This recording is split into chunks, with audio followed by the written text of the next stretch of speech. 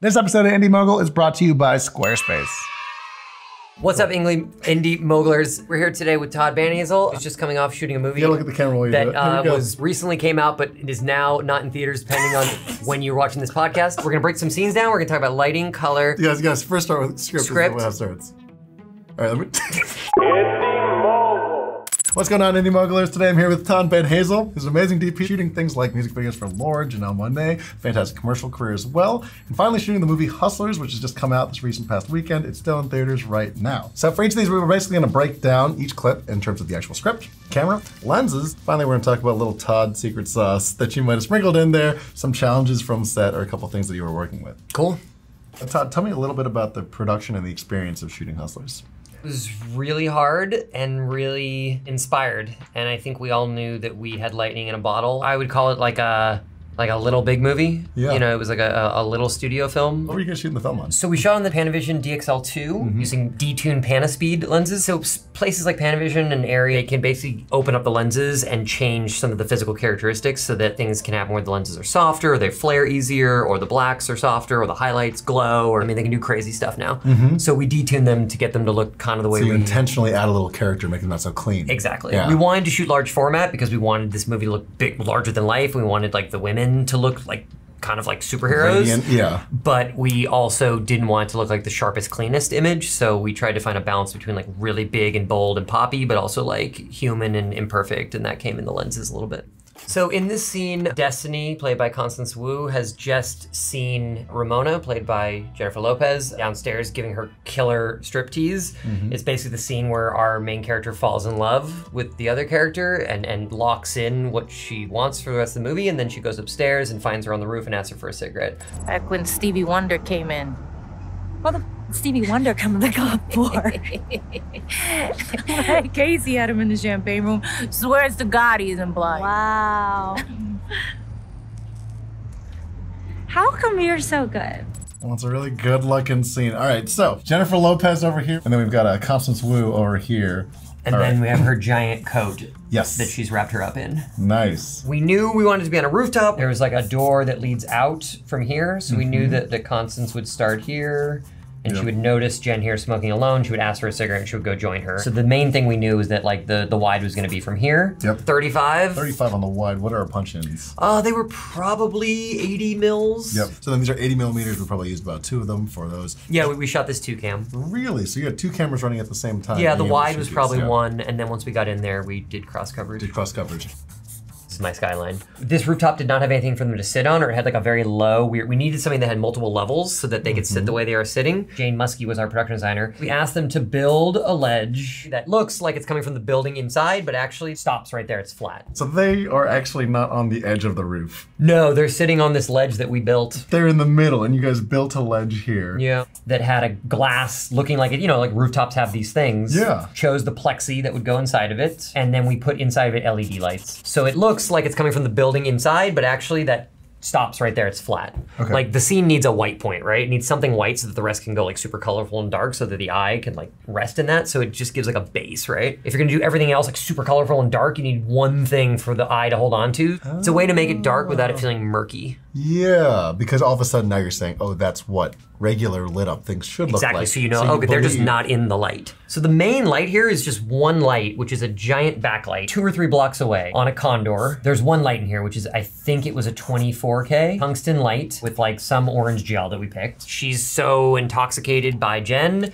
so they get this big, gorgeous halo. Off to the left, there's this like air conditioning unit. Okay. We hid a fogger back there. Yep. Then pushes fog, which catches the warm backlight. So then in the background, there is this like steam and haze behind them. The only other thing on here was one mover light called a solar frame, and that solar frame we used to paint the background. It's a theatrical light, and wherever the background, like those buildings were getting too dull and flat, we put a bunch of color contrasted blue so that our kind of warmer pink orange characters stood out. It makes it almost seem like moonlight is hitting those buildings in the background. Just further romance, right? So there is a fill light going on in their face. So there's bounce here. And that bounces back the gold backlight, and that's what you see in their skin. And then somewhere over here, I think we bounced an LED light that was pink. So this is probably like a digital Sputnik bouncing into this, and it's doing their faces. That's what's giving them that little trim on the So that's what gives them the pink in their skin, in the highlights, in their jewelry. Yeah. And it also puts the highlight in that AC unit in the background. Set up a light and then let it get a little messy, let it reflect on things, that's the reason we used a bigger source and bounced it, is not because we wanted it to be prettier, but because we wanted it to be a bigger source that would reflect in all the things on the roof. This scene is so hyper stylized. Yeah. I want to do anything you could do to ground it. Makes it feel like there's probably a neon sign over here. With lighting where it is pretty like hyper stylized, you've got to do something to give it some mess. So this is where they're starting to drug the guys, and basically they pick them up at the bar, they drug them, and then they take them to the club where they run up their credit cards. Hey, these are my sisters. Hi, Ramona. I'm Gary. Gary, nice to meet you. Nice to meet you. Annabelle. Hi. Isn't he so cute? Hi, Destiny. And his hair. You know what he looks like, don't you? He looks like Tom Cruise. Visually, they start like fishing for so many different guys. So we built this scenario where like we're doing all these repetitive camera moves in this one corner of the bar. It's a real bar in New York City. Okay, gotcha. Kind of goes like this. And then there's a bunch of tables and extras, da-da-da. And then this is like the bar. We chose this corner because we wanted a scenario where each guy could sit in the corner and he could be surrounded by all our characters. And every time it starts, he's like, hey, these are my sisters. And then the camera whip pans over and dollies in on our other characters entering in. Gotcha. Most of the coverage, I believe we laid dance floor down on the ground, black dance floor, so that the dolly could constantly be shifting. What is dance floor? So basically, instead of laying track, which is perfect, but then you're restricted to one move. Yeah. If you put down black dance floor on top of it, basically the entire floor becomes dolly movable. Yeah. We laid the dance floor, and then we just say, cool, next scene, dolly pushes in, next scene, dolly wraps around, next scene. We would always finish a scene and then whip off. We would start here and whip on, and then you hide the cut in that blurry pan. Talk to me a little bit about the lenses. So what are you working with?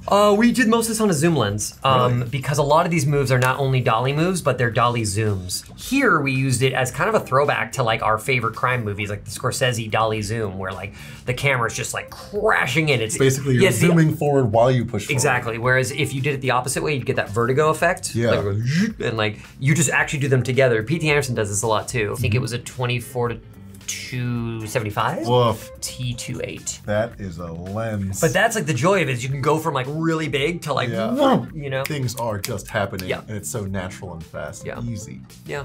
And that's the point of the scene. The point of the scene is that it's happening, it's easy, and it's fun. Yeah. Cool. So moving on, let's talk about lighting. What are we doing in terms of the lighting of this scene? So the basic idea here is we wanted the whole bar to be lit because we knew we were gonna have to shoot it everywhere and we had no time.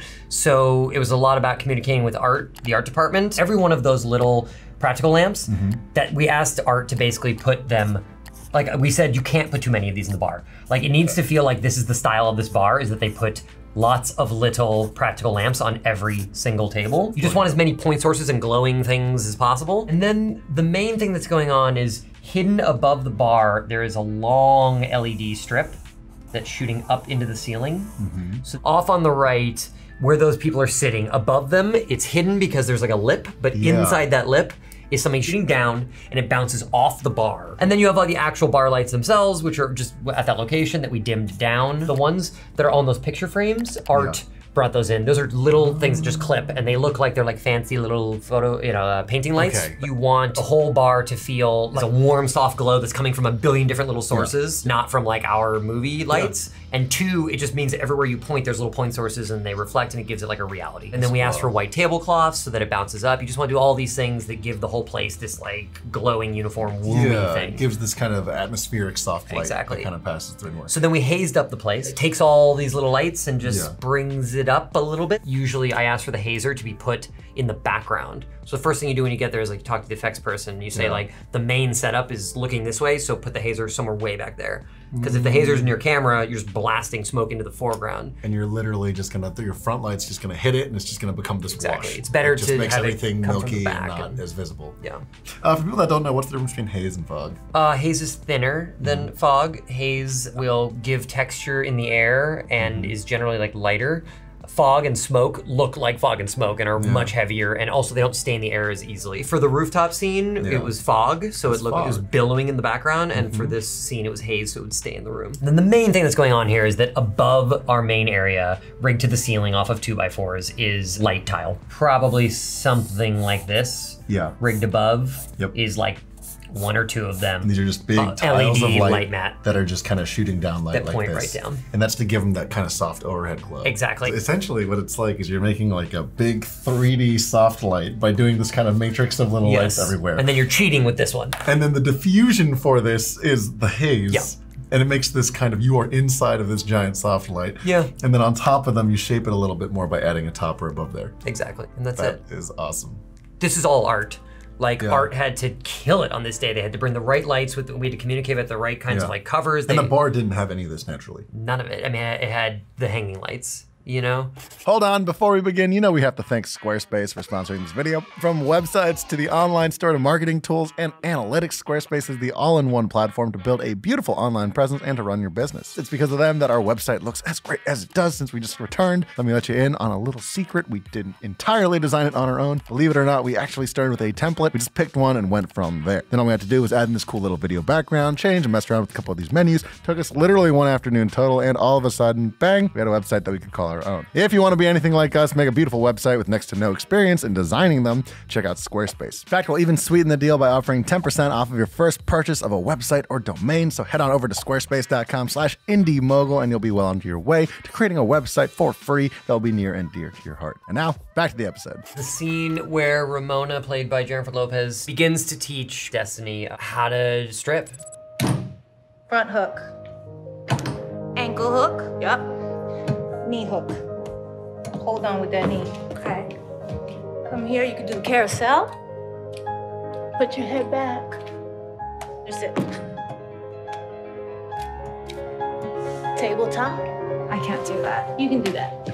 You're gonna do that. You get to see the club for the first time during the day, which means all the lights are on and it's demystified. It's not the club that's meant for men, it's the club that's meant for the people that work there, the women. All right, here we go. So this is fun because we actually get to draw the club. The stage kind of goes like this, and then there's steps down on either side. There's like a main pole here. Then there's the entrance to the club is here. There's a bar here, seats all over the place. Yep. The beauty of this, and this is the genius of Lorene, is that the blocking is such that Constance is like sitting like a kid looking up at her hero, and the blocking does all the storytelling you need. Okay, talk to me a little about camera, where are we placing this? Okay. And why did we place it this way? So the thought here was to shoot the whole scene handheld to camera. The camera probably started in a wide to see what was going on, and then we had another one doing like a long lens through her body to Constance. Then we have looking up at how incredible Jen is from tighter. Then we have stuff where we're actually standing with Jen at the pole. Lenses, generally speaking? Probably somewhere in the 50 mil zone. Yeah. Probably 35s, 50s, 80s. Stuff that you can like be with them, and all handheld so that it's just with them. It's physical, it's fun, it's loose. 2 cameras getting shot. What are our first 2 cameras that we're shooting with? What are the second 2? Everyone likes starting wide for obvious reasons of like, you start wider, the lighting, you've set it, and then everyone gets to know the scene, actors start to warm up, and then as you move in, you start tweaking and getting closer. We probably started shooting more on Jen because she was doing all this for real. We wanted also Constance's reactions to it in real time, this and this. We want to make sure like a stunt that when she had nailed it, we had covered it. This is interesting to me because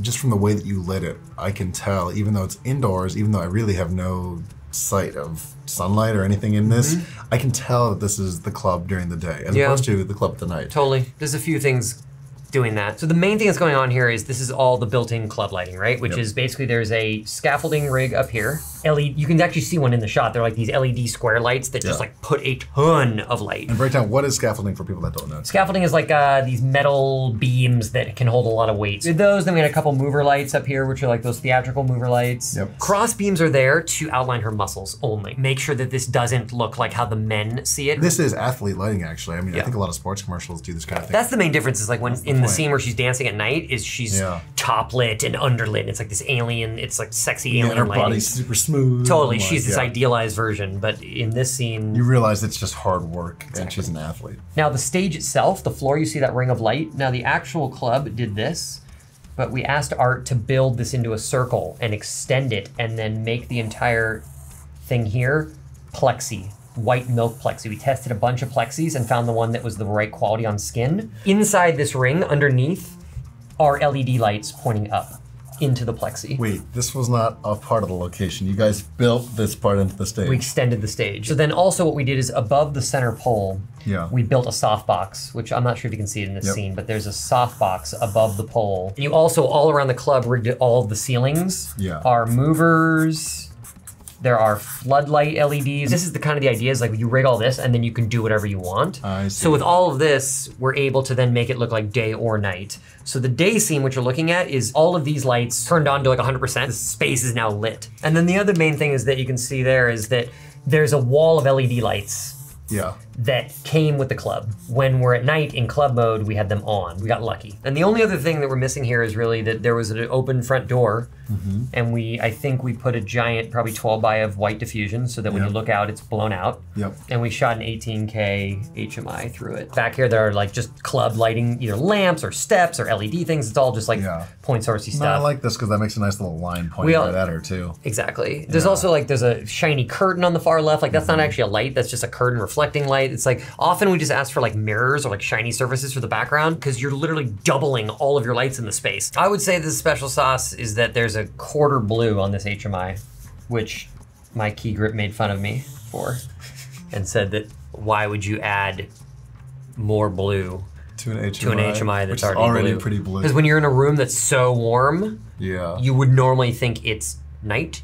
But if there's some aspect, you feel a doorway there that is cooler than daylight, we had to go extra daylight is the reason. Just regular white wasn't enough. White would have looked like night because your eyes have adjusted to the tungsten. This was awesome. Todd, thank you so much for joining onto the show, of course. Thank you. Hustlers, it's still in theaters right now if you haven't seen it already. Absolutely fantastic movie. Seriously, it looks so freaking good. Todd, if they have any questions, can they find you online or something like that? Yeah, my website, toddvanhazeldp.com, I guess. Right on, sounds good. Thank you. Todd, it was great to have you on the show. Thanks so much for coming out. Thank you so much. Appreciate it. Appreciate it, man. I love this drawing, by the way. This one came out good. Freaking beautiful. This is so funny. You said you weren't an artist, man? Are you kidding me? This is beautiful. These little stick figures. Look at these. They look so good.